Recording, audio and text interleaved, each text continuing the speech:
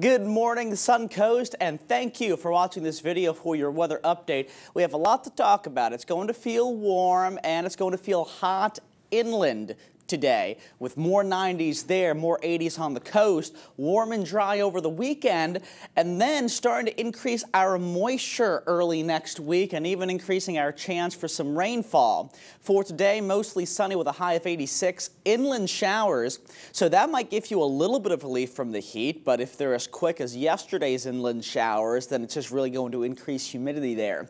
Evening temperatures in the 60s, or excuse me, in the 70s with overnight lows in the upper 60s, somewhat humid out there.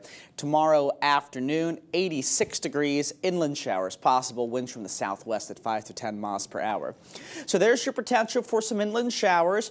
Again, along the coast, looks like for you folks there, Venice, Bradenton, Sarasota is going to be a bit drier.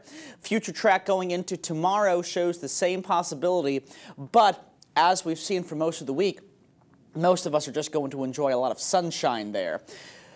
What we are going to see, though, going into next week is a big change in our pattern as an upper level trough shifts east and this ridge that has been keeping things warm shifts to the east. So we're looking at some cooler temperatures by late next week and an increased chance for rainfall as well.